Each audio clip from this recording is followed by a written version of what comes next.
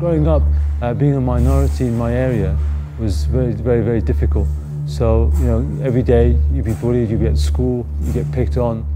You just want to go play football, and then it's apparent the bully from school is there, and he catches your eye, you catch his eye, and immediately fight or flight. Adrenaline goes through you, and you don't want to be there.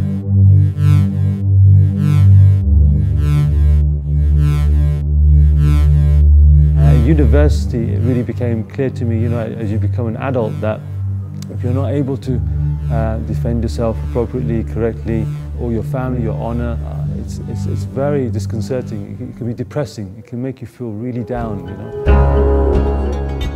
And a lot of the martial arts that I was trying to study were not really dealing with that. They weren't addressing that feeling, and they didn't give me the confidence to overcome this fear. And then I came across, you know, the Carlson Gracie Team club. At that time it was in Earls Court, you know, West London, and well, I could tell you some stories about, you know, because it was a rough club, you know. It was in the sense that because it was so close to central London, the bouncers that were working the doors in central London would come, and they'd come to test themselves. You see, they basically just wanted a place to train safely before they went on the doors, you know. And who were the subjects? We were, you know, the students, the guys who were there. So, you know, many occasions we had a Russian wrestler who'd probably done almost 15 years of wrestling, and there I was, white belt, 6 months, looking at this guy, what do I do? And I had to weather the storm, you know. He was there slamming me, trying to do this, trying to do that. I knew nothing, but the art taught me so much, you know. The process of getting to that point is, it's an amazing journey. It's something that's really, you know, like I said, it has a lot of parallels in our religion, particularly with purifying the diseases of our heart. Okay, so it's important that we recognize this from the outset.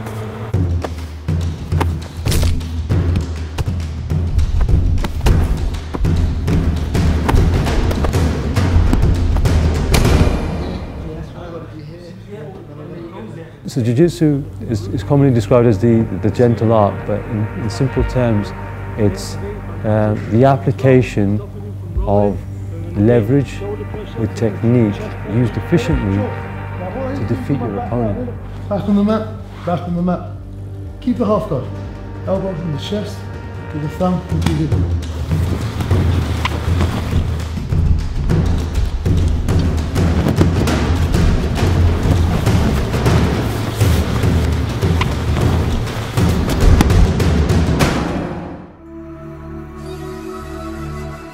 There's a lot of history in Far East Asia, but proponents or the people who really made the major changes that brought it to the world were the Japanese, without a doubt.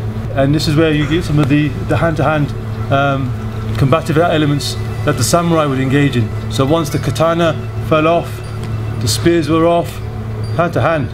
It's punching, it's hooks, it's, you know, joint manipulations, it's arm locks, it's, you know, wrist locks. The beauty of Jiu-Jitsu is that literally it's like physical chess. You'll see people go from one move, transition to another, from an arm lock to a triangle choke, from a shoulder lock to a wrist lock. It's a very beautiful thing to see once you understand it. And you know, if that means that you use both your legs, both your arms on one arm, like we do in the arm lock, that's it. You've basically reduced the whole fight scenario just to one position, but then you've overcome him in that. Breakful, hip escape, shrimping out. In terms of its sort of relevance to us generally in life, like we talked about the sedentary nature of us, you know, and people claim to be fit and go to the gym, but they're doing everything but train. You know, they're not training, they're just sitting around, you know, they're in a state of vanity, looking at themselves, etc. And this is where Jiu-Jitsu and its physical aspect of it, or its intensity, can help you with your daily life and improve your lifestyle, because it will force you to understand your body better.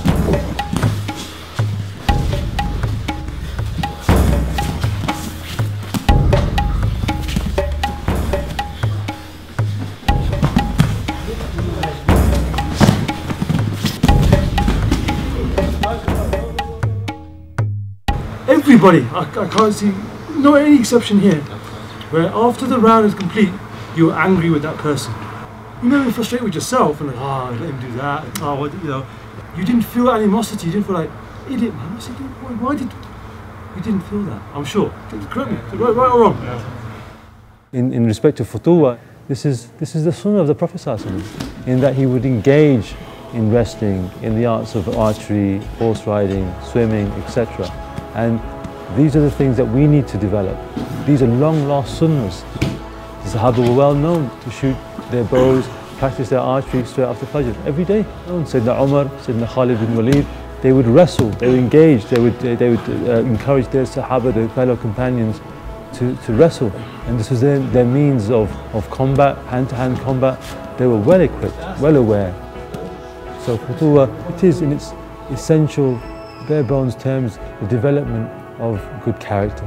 Ultimately, once you become very capable, very able, you just can't help but then become humble, because you understand the reality of it. You understand that at any time you yourself can be defeated, you yourself can be overcome. The very nature of this art is that if you can't humble yourself as you walk through the dojo will almost throw you out. And this is the unique thing about it, is that just because you attain a black belt or high rank or whatever it is, that never ends.